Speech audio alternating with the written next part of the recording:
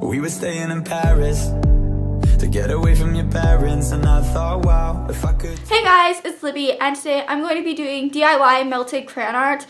These things have like always fascinated me, and I finally found some time to make one. So I thought, why not show you guys how to make it, because you know, it's pretty cool. I'm sorry guys, I haven't uploaded recently. I've been busy with school and soccer. Also, I haven't really had many video ideas, so make sure to comment down below videos you want to see. And while you're at that, make sure to subscribe and give this video a huge thumbs up. Now, let's get into this video. So, to make the melted crayon art, you're going to want to get lots of crayons, a hot glue gun, a hair dryer, and a poster board.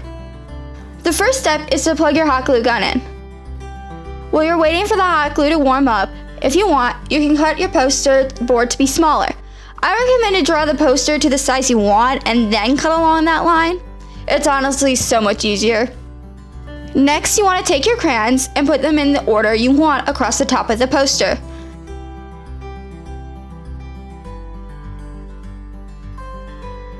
Then hot glue them to the poster along the top.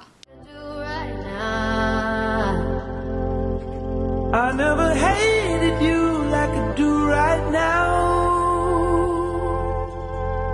'cause all you ever do is make me.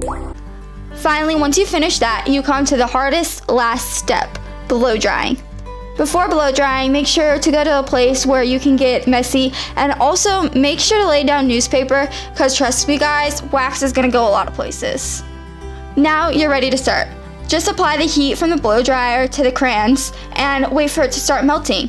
This step took forever. I think it was like 15 minutes. It was really ridiculous, but I think the end result was totally worth it. My arm began to hurt at some points, but whatever.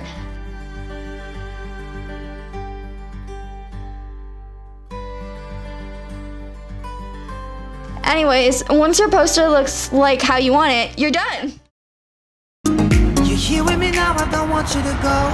Maybe we're perfect strangers, maybe it's not forever. You can be my safety zone somewhere. I hope you guys all enjoyed this video, and if you did, like I said in the beginning, make sure to give this video a huge thumbs up, subscribe, and comment down below video ideas. Hope you guys all have a good weekend. Bye!